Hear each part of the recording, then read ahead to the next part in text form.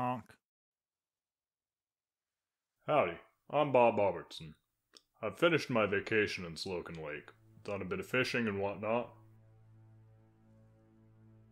Looked around and met all my new neighbors. It was really quiet out there and I wanted a little more hustle and bustle from the city life.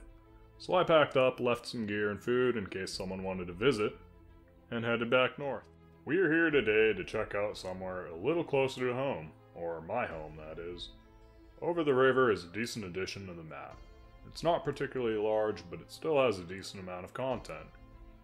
There is an abundance of guns throughout the map. I personally think there are too many, but it provides a reason to actually visit the location.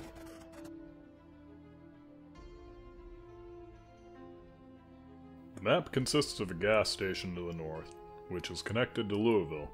There are a few scattered neighborhoods and an industrial zone. There is a second bridge which can be used to circumvent the Louisville quarantine zone.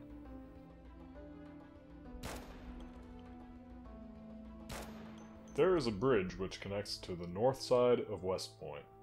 On the bridge there are various survivor buildings constructed, which contain a lot of weaponry.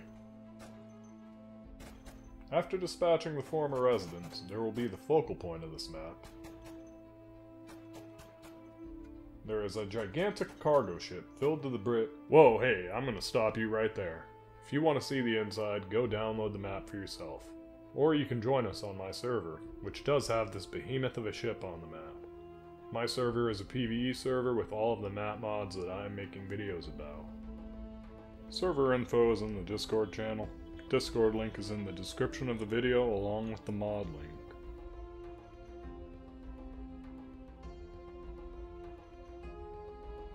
The zombie population is low throughout the main portion of the map. There is an ungodly amount of zombies on the bridge and throughout the cargo ship.